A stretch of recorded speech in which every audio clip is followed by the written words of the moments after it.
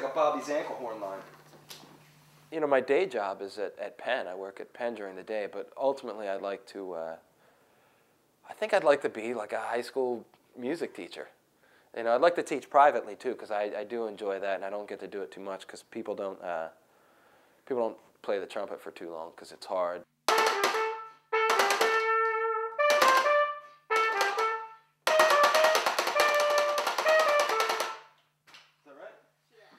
What's up, Miles? I like kids. I like little kids. I'm good with little kids. Maybe from having 3 of my own, but I don't know if I'd have the patience to do that day in, day out. So I think I'd rather teach at the high school level.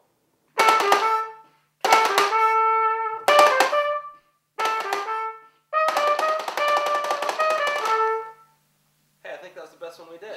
Yeah, I got 3 boys. Is that good? Julian is 8, and Miles is 5.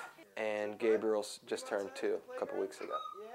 So they're a handful, but we have a good time. All the kids love music, but I don't really want to push it on them too much, just because then it won't be fun for them. And you know, and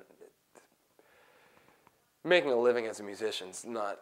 I wouldn't necessarily advise trying to do that. So you know, I'd love music to be a part of their life, and I want them to appreciate it. You know, so I want them to have fun with it. But Julian has a lot of natural abilities as far as, you know, rhythm and, you know, recognizing melodies and stuff. So he's in 3rd grade now. He's taking drum lessons and just started, and it's going really well. And he picked stuff up, and he pretty much taught him. I taught him what the notes were.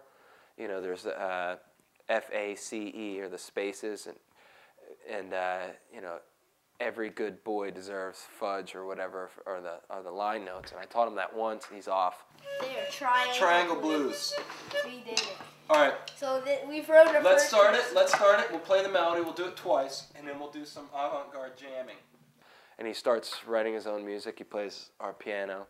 Miles actually plays some really cool stuff on the piano. It sounds like contemporary classical music a lot of times. He does some cool stuff.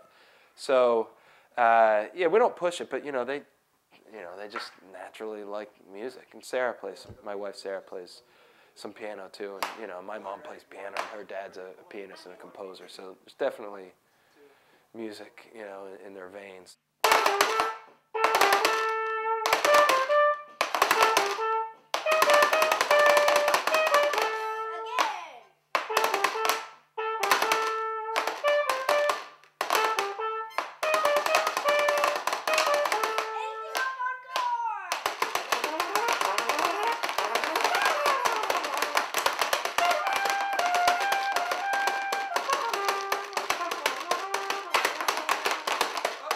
I just want to see what it's gonna be like when we show up in one room and start, you know, banging away and see what the music sounds like.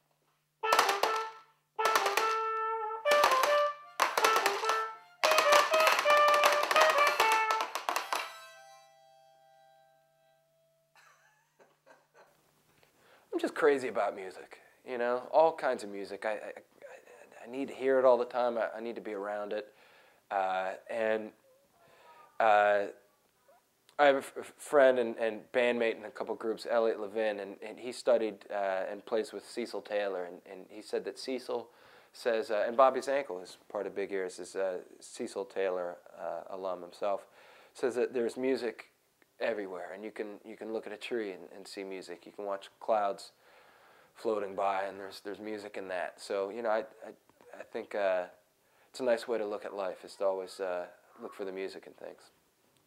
So.